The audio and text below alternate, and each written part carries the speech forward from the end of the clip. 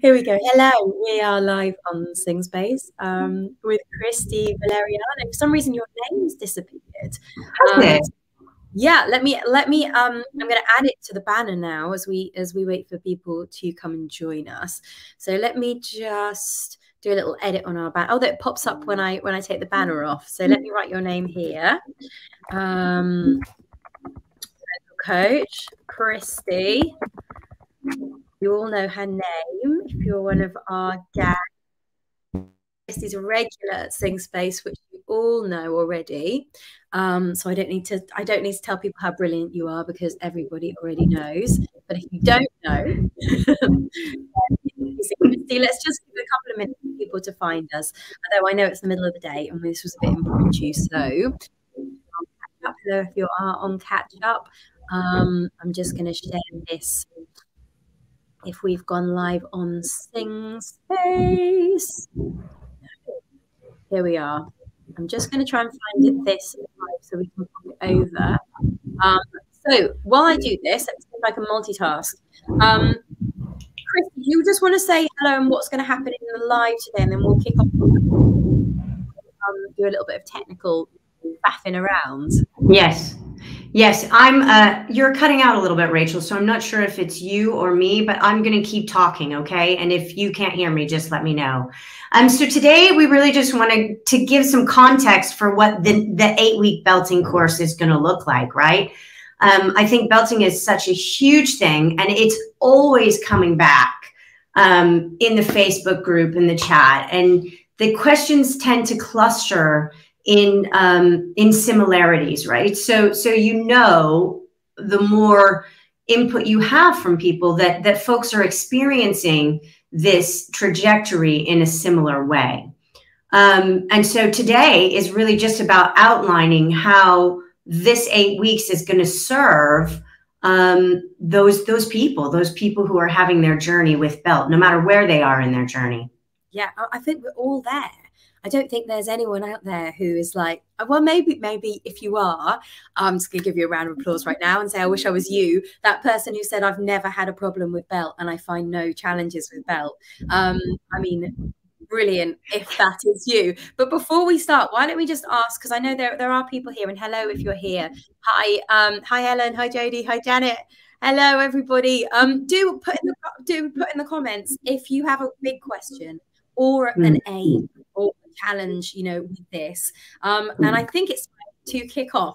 So, hello everybody. We are here with Christie Valeriano, one of our regular coaches at Sing Space, to announce that we are going to be launching a very exciting course, a very demanded course at the moment, which is going to be 8 weeks to better belting. And we're going to talk about what that means now.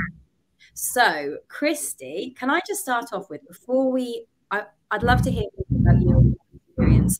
The first question I want to ask you is, what are the kind of questions and challenges you see most around belting in your own studio? That's a good one. I do quite a lot of teaching with belting, both online and in studio. And as I said, things tend to cluster in similarities. So folks tend to experience belting in a similar way. And oftentimes you get the ones who are experimenting with it, and they've gotten to a place where they're making a sound that they would associate with belting, and it feels amazing, but then they're like, is this right? Is this what it is? Right? So you have some people who really struggle to find it, but then other people who have really found it, but they need a little bit of context before they can trust it, because it's a really scary sound to take out in a situation where you're going to be judged and evaluated. And so you could do it beautifully in your bedroom, but then when you take it to an audition or even to a karaoke party, it becomes a really scary thing. So as much as giving people, as much as helping people find it and make it safe, we're also giving them the context to trust it so that they can feel proud taking it out into an audition or into a master class and saying, yes, I know this is belt. This is the sound that we're going for stylistically, and I can do it safely without hurting myself. Does that make sense? Yeah, it really does. So the first thing that you find people are craving is that feedback from someone saying it's okay what you're doing, or if it's not yet, this is what you can do to get to the place where you can comfortably own that sound. And I think that the question that people will be asking is in the spectrum. So if you're new to belting, then maybe the first thing is just about finding that what is belting. Well, what is belting is the big question. And if you are further along, it's finding out how all the different genres or places in your range that you might find there is demand for it. Mm-hmm. Absolutely. Do you find that when you're working with people at different stages of the journey, new to belting or further along, that there are different challenges, or do you think it's the same kind of challenge in different, just with a few little tweaks?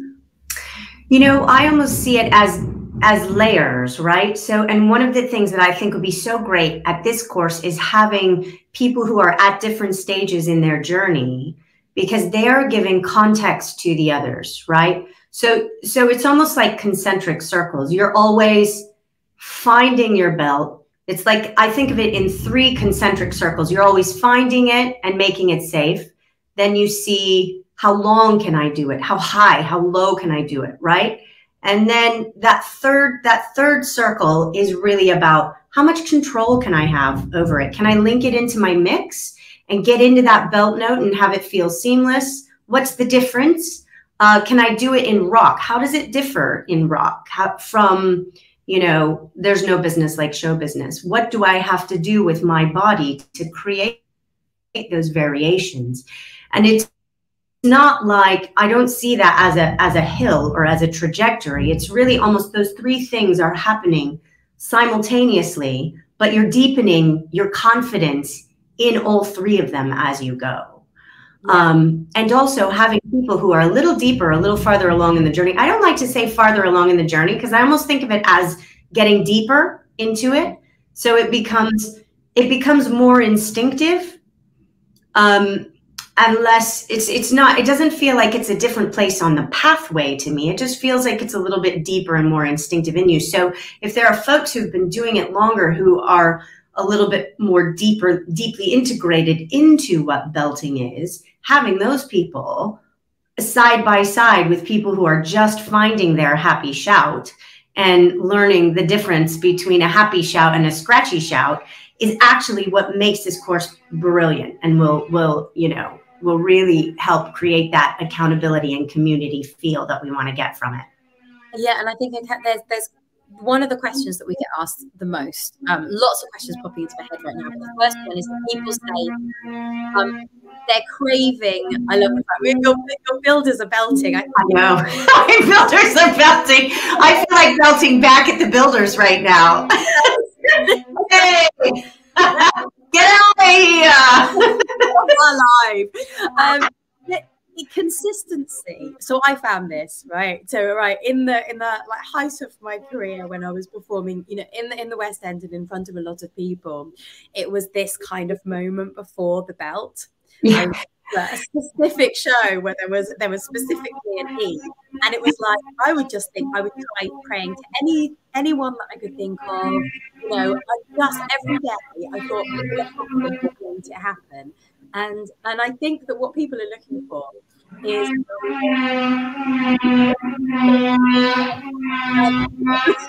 this is the time where they're really going for it too. It's like it is, isn't it? Let's just go the house down during this 30 minutes of our lives. It's really they've heard the word belt and they're like, yes. Consistency. How do you? I try to practice, and I think that's really hours and hours praying and practicing. Always you to the place you want. So I think what I love I think that's what a lot of this course is about, is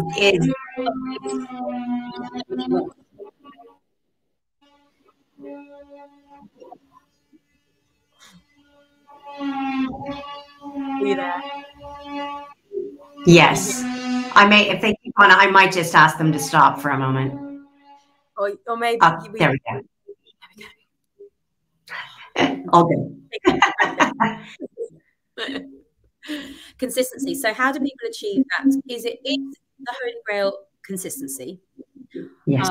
Or is it belting is just that vulnerable thing in it, and that part of the danger and the beauty of it is that maybe it might happen and maybe it will not. I'm hoping that's not the answer. So I think what we're well, honestly, you know, it's funny because I really believe that through productive practice, you get predictability. That sounds a little bit like a soundbite, right? But the idea is to craft predictability, because smart singers don't go out on stage with no idea about the result that they're going to get, right? And smart coaches don't want that for their singers either, right? Because you have to have a good bit of predictability before you can experience that push where you just go, ooh, I'm on stage. I've done this show for 6 months and I'm ready to push it a little farther. Can I go up to the higher note? Can I get a little, you know, more anchoring and rock into my belt? That's the kind of freedom and vulnerability you want to experience, but that has an undergirding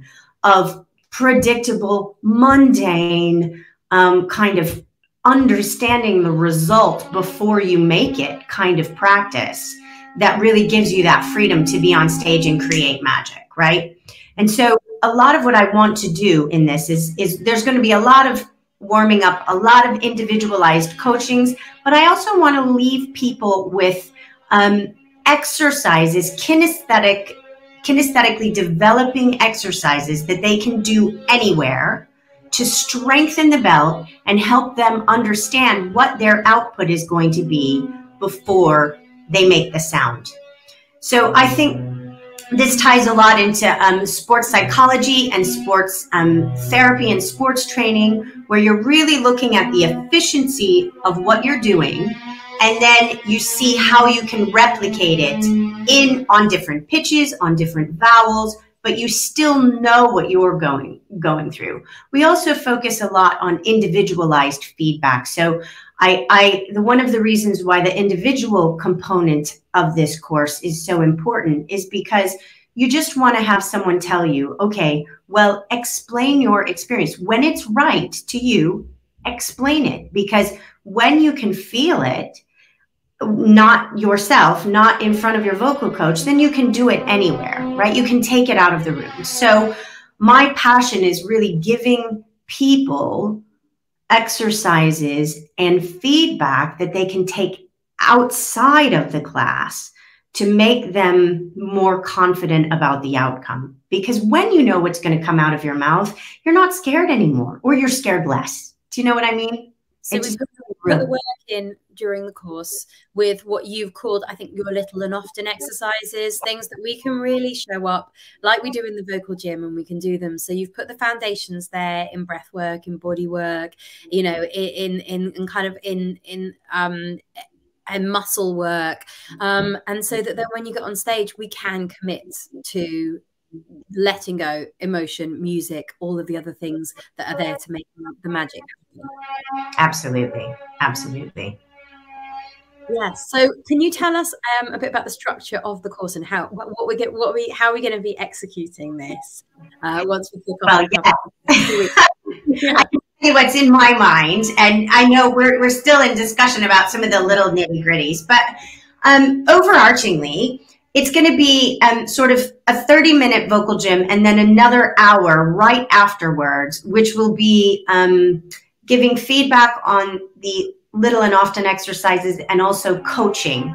So there's a lot of opportunity for people to get consistent coaching and also to get a consistent practice schedule. So ideally, you know, I'd love to have people just really commit to the 8 weeks and do the little and oftens, even if on some weeks it's hectic and you're doing them less than you would, so that you can reward yourself with that consistency that comes to the end.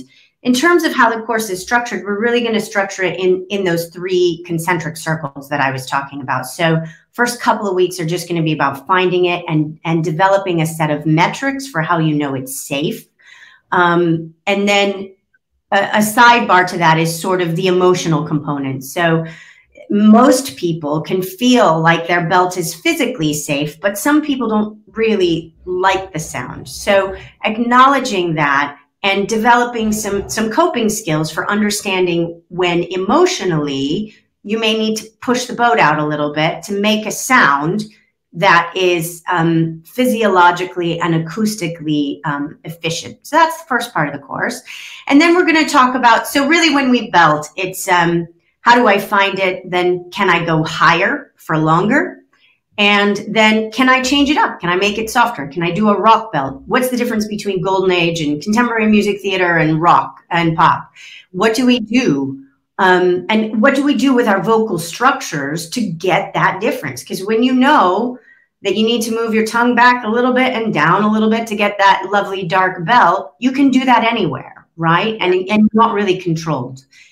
So I think that's the main thing. And then we'd like to develop some consistency. We'd love for folks to pick 2 songs that they record every week, just 16 bars, so that they have a record of themselves getting more stable. And then also we'd love to sort of create some cross community. The more sing spacers are actually encouraging each other and keeping each other accountable, the more of that community network you feel like you have. Because in my research in belting, that is the most important, because you see people, and I see people in the studio every day who will make an absolutely astounding sound when they're with me. But I think to myself, you're never going to do that when I'm not breathing down your neck, because you don't like the sound. But having another person who's on the journey with you, who's saying, no, that is the right sound. I hear that all the time in the West End. Keep going, keep going. I think is really integral to creating the success. Yeah. Yeah, I think that sounds amazing. And I just want to point out that one question I'm going to ask at the end of this session, but I'm going to do it in a minute, is actually saying, what is belting if we're not allowed to use the word belting? I'm just going to bring that up in a couple of minutes. But I just want to clarify for anyone who's not a member. One thing that when Christie says that we're starting off with a half-hour vocal gym, we're essentially saying it's a 90-minute session that's going to happen once a week for 8 weeks. But the first part of it is what is often what we know as members as the vocal gym. So the first part is going to be getting you into the place where you're going to be most optimized to learn and to sing. So you're going to be using some techniques that are kind of everything from kind of yoga based to singing based, to ready the mind, to open up that kind of creative energy and that instinctive playfulness and that feeling of safety and that feeling of presence and being grounded, so that when you move into the work on songs and the one-to-one feedback, which will be happening in the subsequent hour, people will be ready and optimized. We wanted to do the song to carry you through so that you can see the real changes. And also these cohort groups are a really new thing for us. It's really exciting that we can put you into groups so that you can support each other through the 8 weeks, so that you can really, as you say, you can really have that community feedback and accountability. So we're really, really excited about this. I do just want to ask that question, because I think there are some people who are just saying, all right, I can think of those people. I know you're out there because you said it to me already in the comments. I'm not going to name drop. Okay, so we take the word belt out. What are we really talking about? We're not just talking high notes. There's something much more to this. We're talking, when we say belting, we're talking about attaining that depth of sound and that rootedness in our commonly acknowledged speech tone, primal tone, higher than, as high as we can, really, to get that powerful, like, emotive sound that can feel dangerous. I mean, I'm struggling to kind of capture this here, but I'm saying we're not allowed to use the word belt. You know, I always I like to think about it the way it developed. So now we teach it in studios, right? But it wasn't really until the 80s, not really until the 90s, that it became a valid form of singing. It was just, for such a long time, it was done. It was done really well, but it was just kind of that thing that the dancers did, right? So when you think about, and it really sort of took off in the 20s and 30s, and that was before stages had a lot of amplification. So you had the dancers who also were being paid to sing. They were using their bodies quite a bit, so they were quite in their bodies, doing physical movement, and they had to smile to, you know, put on a compelling performance. So you get all of the things that now we reverse engineer in the studio, but essentially it started from a happy shout. That is what it started as. And now we say, oh, here, okay, you're going to anchor with the latissimus dorsi to a 7, and I want you to retract, and we do all of this stuff. But actually, in the 20s and 30s, it was just somebody on a stage trying to be heard and also performing. And it wasn't until, you know, 40, 50 years passed, and we realized these singers could sustain this for 20, 30, 40 years. Think of the career that Ethel Merman had, for example, that the voice scientists started to say, hold on a minute, why are we making this less legitimate? Why isn't this a part of now what we teach as legitimate singing? And so I think when you think about saying belting without saying belting, it has to come down to that happy shout. It is really, because what makes it so compelling is that when you hear it or when you make it, it really touches you at a very deep level. And oftentimes when you teach a belting class and you have a bunch of people belting together, they're crying or laughing or saying things like, I never, ever thought I could do that. And so whatever we do touches us at that level. Does that make sense? Yeah. And would you encompass the kind of gospel belt, the much higher type of sound within that bracket as well? Absolutely. Absolutely. I mean, all of that stuff is what we're going to cover. We'll probably start with that happy shout, which lends itself more to golden age. But when after you find that, then you go higher, and the same principles of input really work. It's just that you're at a different pitch, you're singing different material, and so that will have a different outcome in the voice. And can I ask, because I know your backgrounds, you are a master in the world of Estelle. When you're talking about there being a golden grail of setup for all singers, or when we talk about belt, is this going to be an individual thing for the different singers who are attending this course? That's a great question. And I think it is both. It is both a prescribed structure, yet intrinsically individual. So as you know, I'm an Estelle master trainer. And so the Estelle model does inform my coaching, whether I'm teaching an Estelle class or not. And I think inherent within the Estelle model, you have this idea of the attractor state. And the attractor state is whatever an individual brings to the table. So your biomechanical setup, how big your larynx is, your native accent, how extroverted you are. All of those things bring something completely unique and completely individual. And so while we know there are principles of belting, so we know that in order to get the sound wave that we're looking for, the vocal folds stay closed longer. We know that. And so we do different things with airflow in order to make sure that those vocal folds aren't blown open and you don't scratch, right? We know that the larynx is doing some pretty crazy things when you're belting. We know that. And so we use, anchoring, and we use muscular engagement in different ways to make sure that you get a supported, stable, safe sound. But what those are and how they vary is going to be completely different from person to person. So one person may like to blow huge amounts of air at their belt, and one might get a little bit stuck. And so again, that's why the individual coaching is so important, because you're coaching, you know, as Kitty Verdolini Abbott says, you're coaching desired biometrics from everyone, but what you say to each person could be completely different, because they're bringing something unique to the table. And that's what makes it fun as well. And as I always say, and how you're perceiving it personally, even if you're doing a very similar thing to your friend in your belting cohort group, could be really, really, really different. As you say, that could be to do with, as I think Becky, you said about one of the comments that's come in from Becky, one of our Sing Space coaches, said it feels like softly spoken people find it odd to belt as it's not aligned with themselves. So as you say, this is not just about physiology, is it? This course, this is belting means something very, very different to every one of us.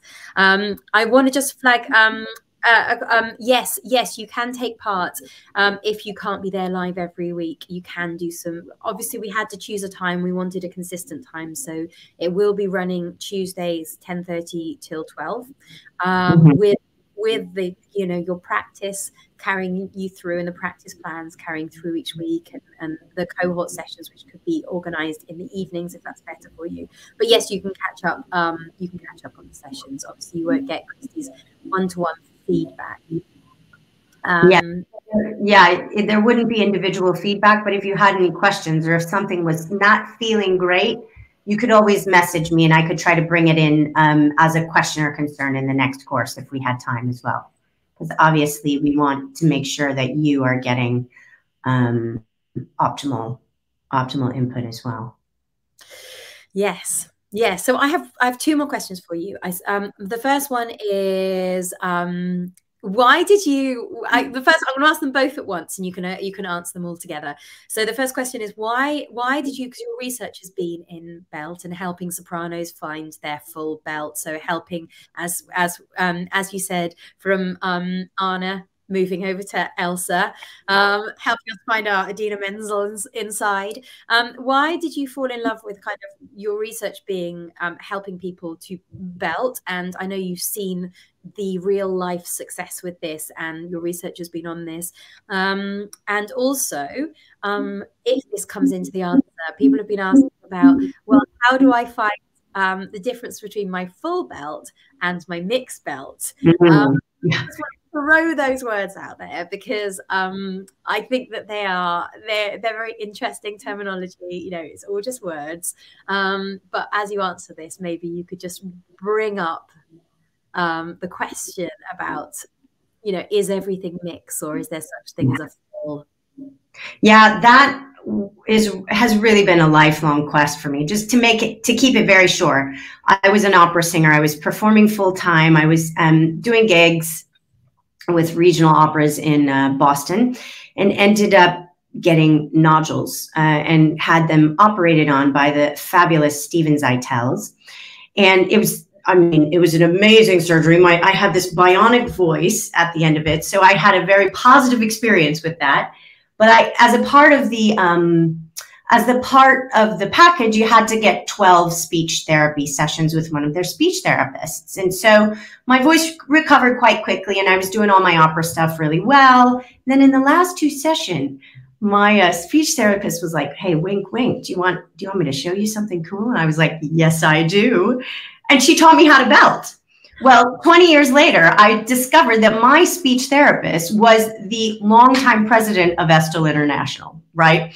So she had been developing this, and I just remembered thinking, this is so easy.